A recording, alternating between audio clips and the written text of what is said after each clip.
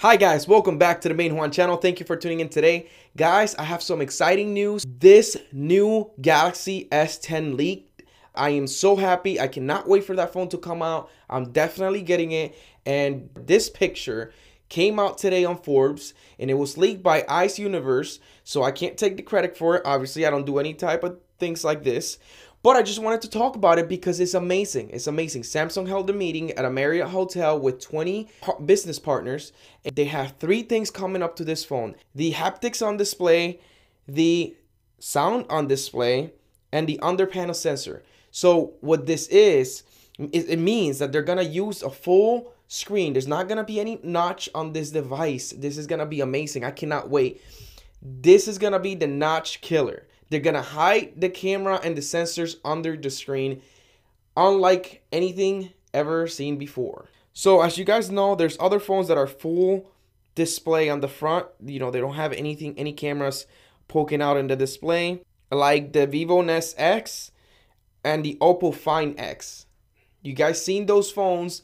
They have like a little camera module come out of the phone, and I mean, you know, that could eventually break, but this is gonna be completely different because the camera is gonna be inside the screen. So again, I'm gonna put the picture back up.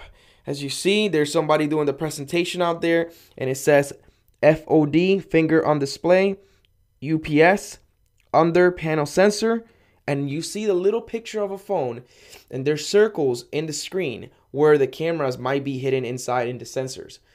And I'm pretty sure the iPhone is gonna try to replicate this thing probably about 3 to 5 years later.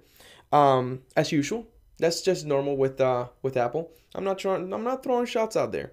But it's amazing. I'm just excited about this phone coming out. Now, the pictures you guys seen also is a concept. It's not a real picture, but they're most likely gonna look like that.